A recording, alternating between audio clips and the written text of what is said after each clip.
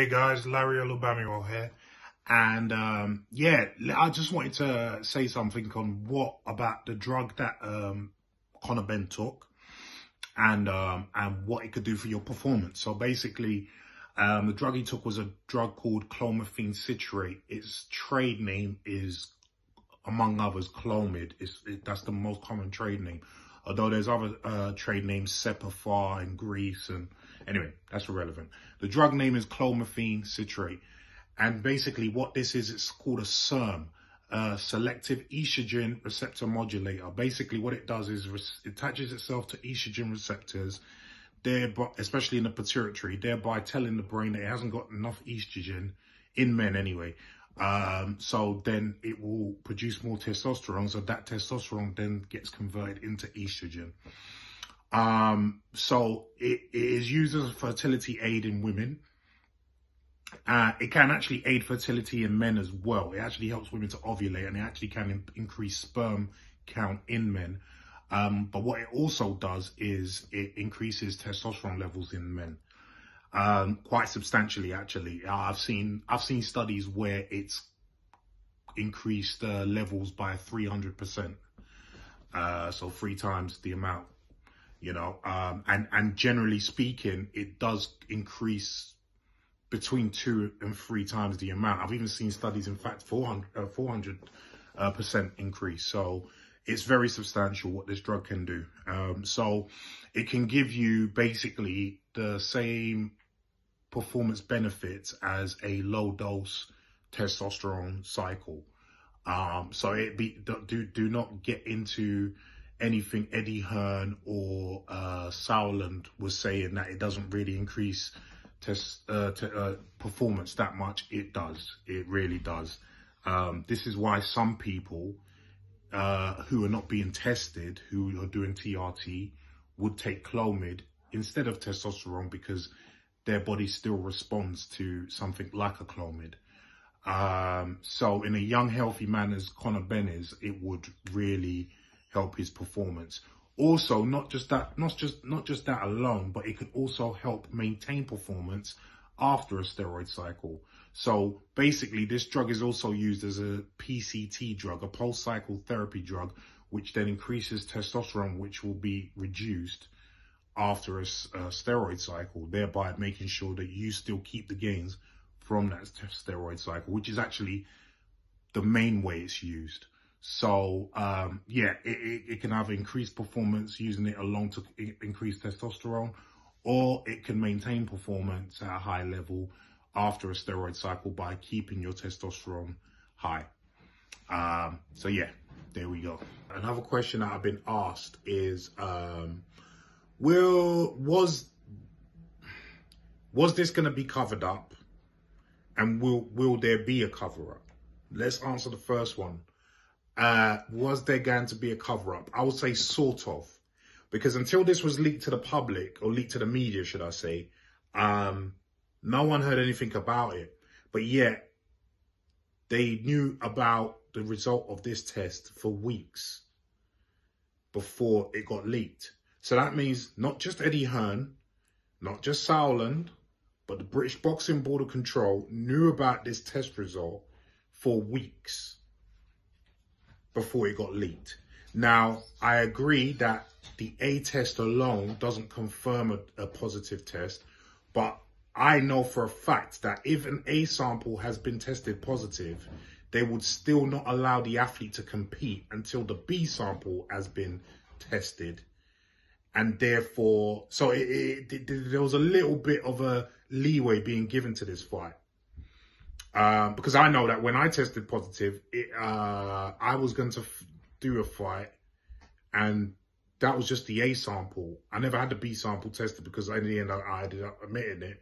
So, but they said I couldn't fight until the B sample was tested. So why wasn't that included in this? So maybe what they were trying to do was stall the B sample till the fight took place, then have this B sample tested, and then whatever happens, because they've made their money by then. That's my thinking on it. So in that sense, there could have been a bit of a cover up. Will there be a cover-up? Well, it's quite possible, because at the end of the day, we've still not heard what happened with Dylan White's B sample. And isn't it surprising that Eddie Hearn is all behind that as well? You see what I'm saying? Like, you know, Dylan White apparently gave some nonsense excuse about either dog food or contaminated supplements in Portugal, and it was bought. You know, obviously, I think some shenanigans went on there as well, backhanders or whatnot, and he got off of that. And the same might happen here. The same might happen here. I mean, I've heard reports about VADA now collaborating with UCAD, and now UCAD can go after him, but I don't see it. I'll believe that when I see it, do you know what I mean? So I've been also asked, would a medical expert claim that there's no real performance enhancement benefits to this drug? And my answer to that would be, what is considered a medical expert? Because here's the thing, right? You could have a GP who knows nothing about the off-label use of this drug, who only knows about using this for women's fertility treatments, who would say, yeah, there's no benefit, no performance enhancement benefit to a male athlete, because he doesn't know. And you'll be surprised how many doctors don't know. You would be very surprised.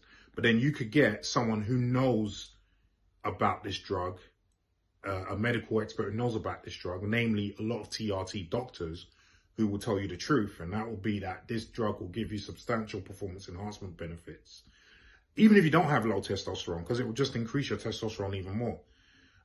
So no medical expert who knows how to use this drug in male athletes would say that there was no performance enhancement benefit. And if they do, they're lying. So it's either ignorance or lies. Simple as. But there's you can't deny. Listen, a layperson can go and look online and look at the benefits of this drug. So a medical expert who tells you that there's no performance enhancement to be gained from using this drug is talking bollocks.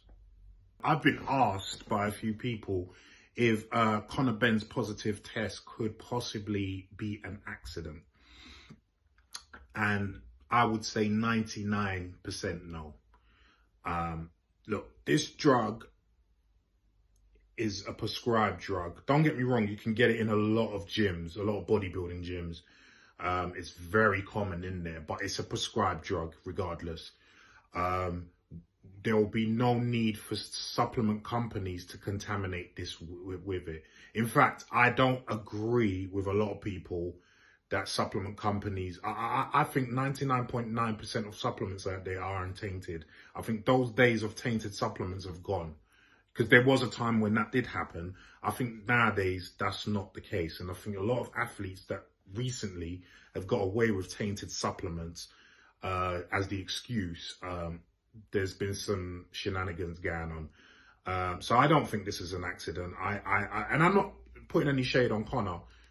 Listen, he did what he felt he had to do, and everyone knows my position on performance enhancing drugs. But for the people that are asking me if this is an accident, no, I don't think it's an accident, because you can't. I don't see any. If a supplement company is going to taint their supplements with something that's going to be decent, why use Clomid? Why not just use an anabolic steroid like a lot of the companies were at one point? Do you know what I mean? Why not taint it with an anabolic steroid instead of Clomid, which won't have as much benefit as an anabolic steroid if you want people to buy supplements, which is why people would taint supplements. So yeah, I don't think it's an accident. The argument could also be made that he could say that he took them inadvertently, but why would you? I mean, it says quite clear on the packet what it is. You know what I mean? So unless you're saying you can't read, I really don't see how you can claim that this is an accident.